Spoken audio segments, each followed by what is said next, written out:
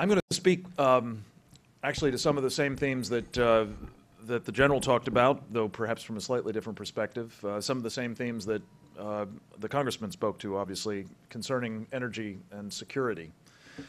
Let me start with a proposition, which is that I think today we now have unmistakable evidence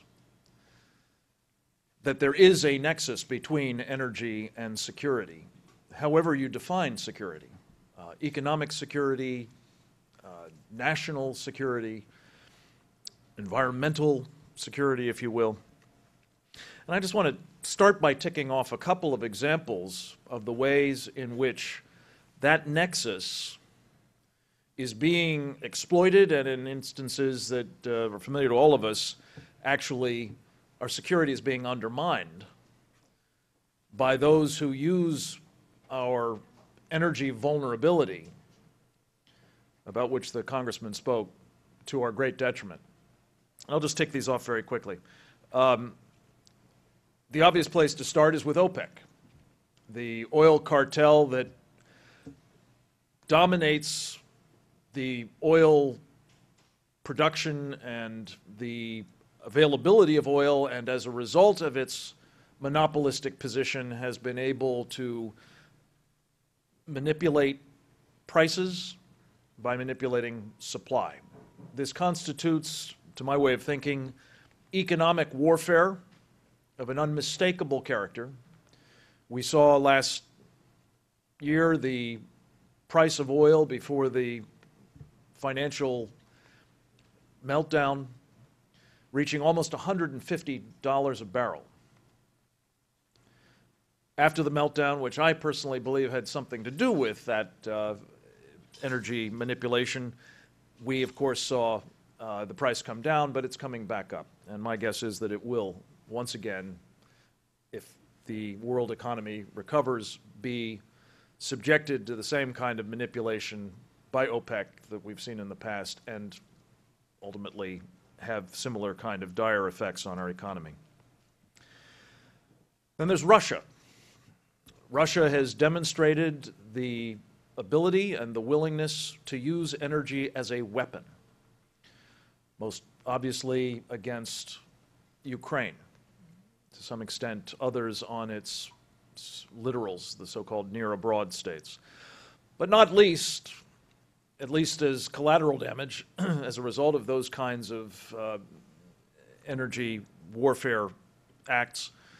You've seen the dependency of Western Europe, and Eastern Europe too, on gas supplied by the Russians as a very palpable form of economic leverage on allies of ours, and to their great detriment.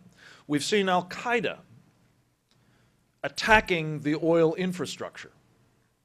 Notably in Saudi Arabia, we dodged a very big bullet. I'm sure Bud McFarlane will speak to this at lunchtime, when a barrier guard actually prevented an attack that probably would have taken offline one of the most critical oil facilities in Saudi Arabia, and it might have taken a good year to bring it back up, with huge impact on the supply of oil. We've seen in the recent conflicts, as those of you in uniform or formerly in uniform know very well, the incredible dependence of our military on energy, much of which has to be brought to it, especially at forward operating bases, which of course constitutes not only a logistical problem, but a very significant operational liability. I couldn't resist the opportunity as a return guest to the ROA to point out another kind of economic/energy warfare, namely a topic we've spoken about here before, Bob, the law of the sea treaty, as an example of a phenomenon known as lawfare, that I believe will be used should the United States become party to it, which the Obama administration, like the Bush administration before it, says it wants us to do, with the following three predictable and, I believe, very insidious effects. First, our oil and gas industry, if it seeks to go offshore, will be subjected to permitting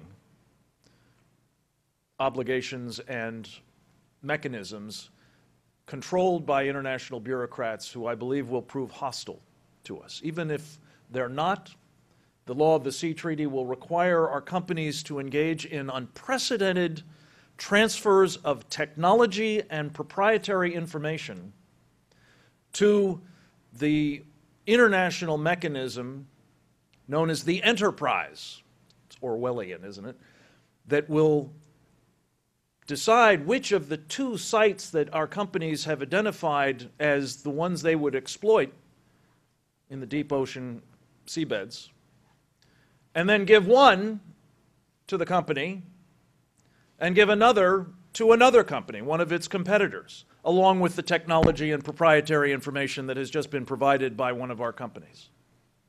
I'm not certain that any of our companies will find that a good idea. As one of my colleagues who's been a lifer in this industry has said, our folks responsible for exploration inside our big oil companies don't share information with the rest of the company, let alone with their competitors, to say nothing of very sensitive proprietary information and technology.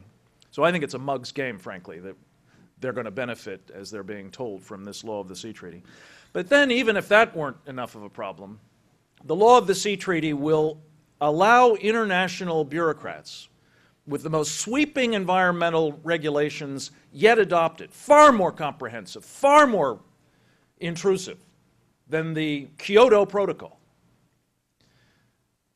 These bureaucrats will be able not only to govern activities in the broad ocean areas, but on the pretext that any waters or air that emanates from a sovereign nation to the broad ocean areas will also be under their jurisdiction.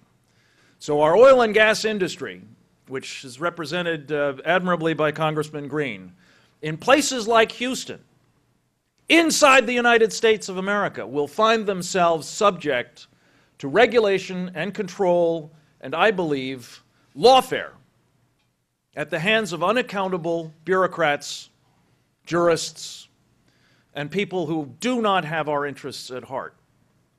So I hope we will not get into this treaty. If you want a taste of what this is all about, think about Chevron, which is right now being sued for billions and billions of dollars in connection with some of its activities in Ecuador. Then, of course, there's cap and trade.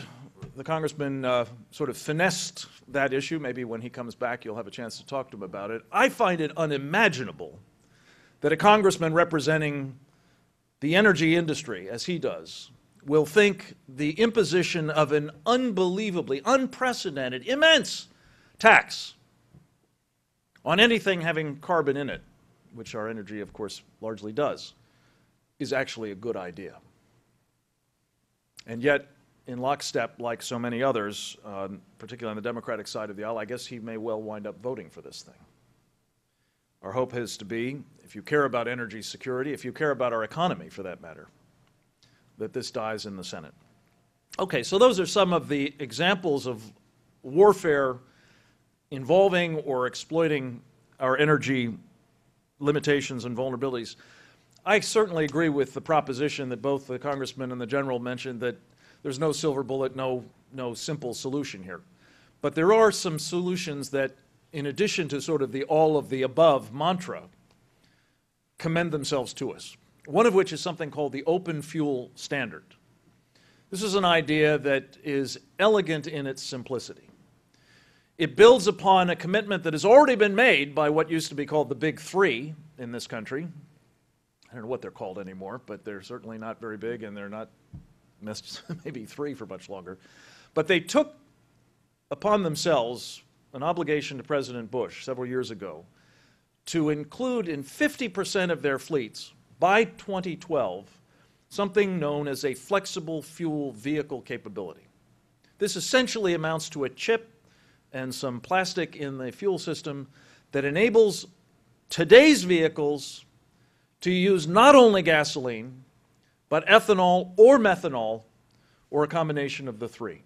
What does that do for us? If that were to become the standard practice, not only of the big three and American manufacturers, but all cars sold in America, or at least, as some legislation we've encouraged, would have it 50% of the fleet by 2012 and 80% of the fleet by 2015. An eminently doable thing. It would mean that we would be diversifying the supply of energy in the part of our economy in which we most use and most wastefully use the imported energy we obtain largely from people who are, frankly, trying to kill us. We bring ethanol and methanol into the mix. We enable a market to be created because there will be lots of people who can use these products. We help to free ourselves from OPEC. I think we may actually break the back of OPEC. One of my colleagues, Ann Corin, who unfortunately couldn't be here today, likes to say we can turn oil into salt with this approach, the open fuel standard. How? By basically establishing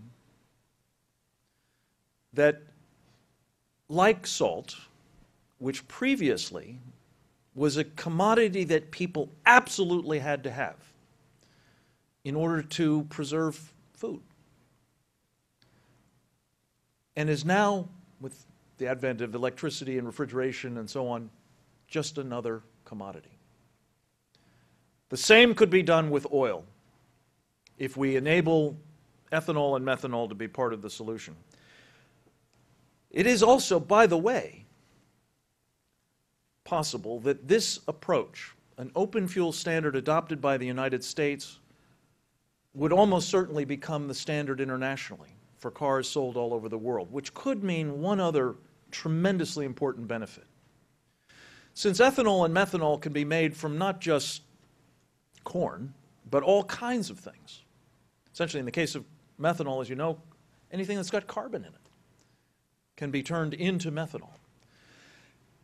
About 100, maybe more, countries around the world, many of whom are desperately poor, could become energy self-sufficient by being able to take their agricultural waste, their wood chips, their algae, their kudzu, you name it, and turn it into fuel that could enable them perhaps even to be net energy exporters. Instead of desperately trying to contend, you think we have it bad. Imagine what these developing countries have experienced with the price of oil, where it was thanks to OPEC last year. For the military, and this is, after all, a conference focused not least on the military's interests here, diversifying our fuel so that we could produce in the field the energy we need to power tanks and other military vehicles could free us from at least some of the infrastructure and logistical problems that afflict us today. Just to give you a sense of this, and I don't have the exact figures, maybe Bud will have them, but my recollection is that in the course of a year of operations, not even a year, I think it was the campaign to liberate Iraq, we used more fuel than in the entire course of World War II in Europe. Think about it. That is a strategic problem for our military. And we've got to, I think, come to grips with it, and we can, I believe, by getting to this point where we're incorporating alternative fuels into the vehicles that we use, not just our cars, but all of our vehicles. This, by the way, will have a benefit for those of you who are worried about global warming or global cooling, whichever it is, I can't tell, in terms of our carbon footprints. I'm going to conclude by just making one quick point. Oh, by the way, the Obama administration says it favors this open fuel standard. In fact, the Secretary of Energy just the other day announced that he believes every car in America, not just the 50%, not just the 80%, every car sold in America should have this feature in it. I agree with him. It should. And by the way, if, God forbid, somebody actually does exploit our vulnerabilities in one of the ways that I've just mentioned, takes down a critical part of the infrastructure that enables oil to flow here from overseas, basically precludes us from operating our refineries because they don't meet somebody's belief of what the law of the sea treaty requires us to have, or in some other way knocks the supply down dramatically. I will bet you anything that this country will be doing the sorts of things that I've just talked about to ensure that we have these alternatives. It's just that it will be vastly harder to do that under those circumstances than it will be today. So we should get about it. And I'll close with just one other piece of good news. Just the other day, members of our Set America Free coalition, which has been working on these problems, including the open fuel standard, for some time, took a briefing from Ricardo Incorporated, a very innovative high-tech company out of Detroit. And they have an engine that they have developed, which they call the ethanol-boosted direct injection engine, which is a next-generation engine that takes advantage of the higher octane of ethanol, and for that matter of methanol, and exploits it, such that you can, they believe, roughly cut in half the size and the weight of your engine and get at least as much performance out of it, if not more. Think about it. Think about what that would do for our automotive industry, which is interested in this and is, I hope, going to be adopting this technology if we can only find the couple $1 million that it takes to actually prove it out. But think about it, in addition, what it could do for our military. If this kind of technology were able to make vehicles, tanks, non-manned vehicles smaller and at least as effective and certainly vastly more fuel efficient. These are the sorts of things that I believe are in the offing. These are the sorts of things that if we only have the wit and the will as a nation to do them now, before it becomes much harder for us to do them, will, I believe, provide considerably greater energy security for the United States and for the freedom-loving people whose inspiring message we heard about a moment ago, and of whom I know there are many in this room. So thank you very much. If there's time, I'd be happy to take a question. If there's not, I'll leave it at that. Thank you. I'm happy to take. Well, we have about 3 to 4 minutes. If we do have some questions, if people will go to the microphones, they're located in the center of the room, and ask the question, that would be perfect. Thank you. Do we have any questions? Sir. Doesn't sound like it. Anyway, regarding the loss treaty, what's the status currently? In your gut, you think it's going to happen? Well, the law of the sea treaty enjoys the vociferous support of the United States Navy. I'm sorry to say, and I can explain why. Maybe Dennis would like to engage in a little colloquy on that. Principally because it started life as a navigation treaty. Unfortunately, along the trail, it was hijacked by people who wanted to turn it into what they call a constitution of the oceans and a building block for world government. The Navy sort of lost sight of all of that other stuff, which isn't really, it thinks, its problem. So it supports it. You have the oil and gas industry.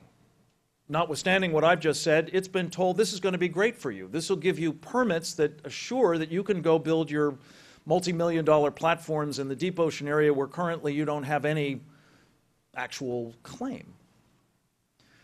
Never mind all of the problems that we've just been talking about. I sent a letter to most of the CEOs of the oil and gas industry after a piece that I wrote in early May appeared in the Houston Chronicle, warning them about the implications of this treaty, the actual implications of this treaty, and inviting them to learn more about it. I haven't heard from a single one of them. So as best I can tell, they're marching lockstep in the direction of a huge liability for the oil and gas industry of the United States.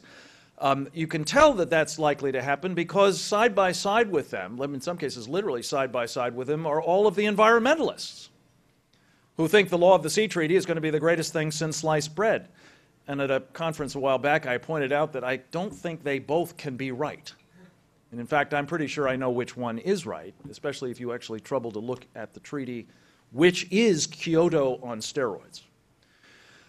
You have other special interests, people like the One Worlders who are very, very keen on seeing this thing turn into, in fact, the template for controlling the space above us, for example.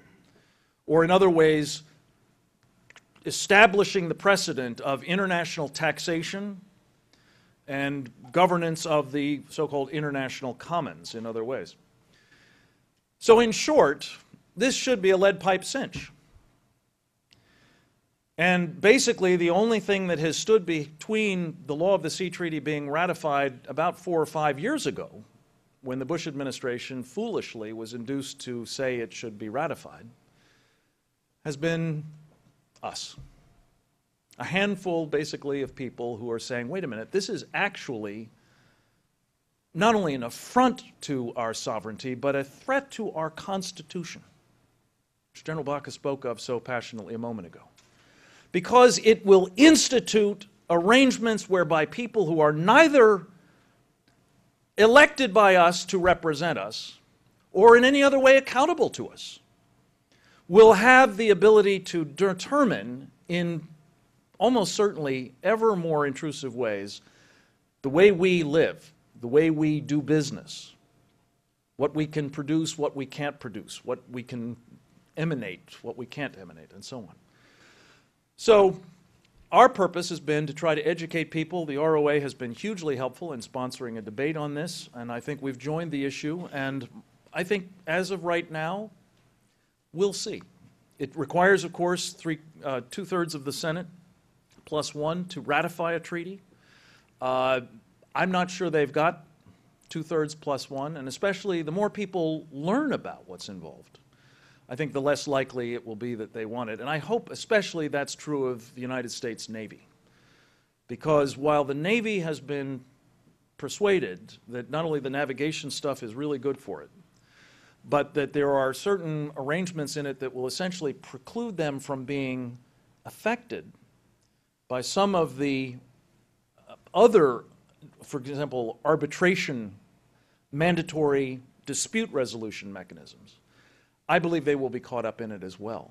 For example, if you followed the episode, and I'll finish with this, I guess, but if you followed the episode a little while ago of a federal judge telling the Navy that it couldn't do sonar testing, training its personnel as they're about to deploy to hostile waters, where the ability to detect quiet submarines may well be the difference, as the Admiral knows, between the survival of carrier battle groups and thousands of American servicemen and their death. This federal judge said, sorry, we think that that interferes with mammals' equilibrium, whales, dolphins. And until the Supreme Court, God love them, reversed that ruling, it was the law of the land. The Navy could not train its personnel. Now here's why this is important. Just yesterday, the United States Senate approved, effectively, maybe even formally, I'm not sure, the confirmation of Harold Koh. Harold Koh is a man you may not ever have heard of. He describes himself as a transnationalist. By that he means he believes that the U.S. Constitution and the laws that are promulgated under it, General, is just one of the things we need to factor into judicial decisions that govern our lives. Other things that should be factored into it are what other people's rules are, or judicial rulings, or constitutions, or proclamations from UN conclaves. Now, if you believe that that's how this country ought to be run, you're going to be very happy with not only the prospect that Sonia Sotomayor, who completely agrees with this, will become a justice of the Supreme Court shortly, but the prospect that Harold Koh who is going in to be the legal advisor at the Department of State, where he will be able to advance all of these agendas, largely outside of public view. Harold Koh will very likely be Barack Obama's next appointment to the U.S. Supreme Court, possibly locking in what he has said in writing he aspires to, which is an absolute majority of the Supreme Court. As of now, believe it or not, it's a 4 and sometimes 5 vote margin, depending on which side of the bed Justice Kennedy gets up on any day of the week. But he wants to lock it in with the transnationalist faction being able to assure that going forward, the nationalist faction, as he has called it, never can block the use of these international laws, these international bureaucrats' rulings, these judges in Spain and elsewhere who tell us they will prosecute our citizens, our government officials, and the like. He wants to lock in transnationalism. And if that happens, mark my words, the United States Navy will find, under the law of the Sea Treaty, rulings being handed down by the law of the Sea Tribunal or by some arbitration panel that we cannot control, that tell the Navy, you know what that federal judge said out in San Diego?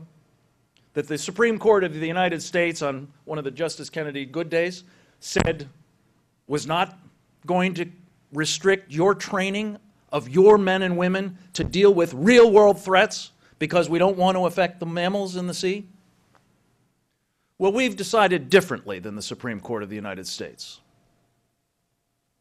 And from this point forward, the transnationalist faction in the Supreme Court of the United States will affirm and uphold the rulings of the law of the Sea Tribunal, and the United States Navy and the men and women serving in it and the security of this country that they are defending will, I submit, be adversely affected. And I pray we won't let that happen, especially at the behest of the United States Navy. So with that, I salute you all. Thank you for your interest in all of these issues and your help with them. Thank you.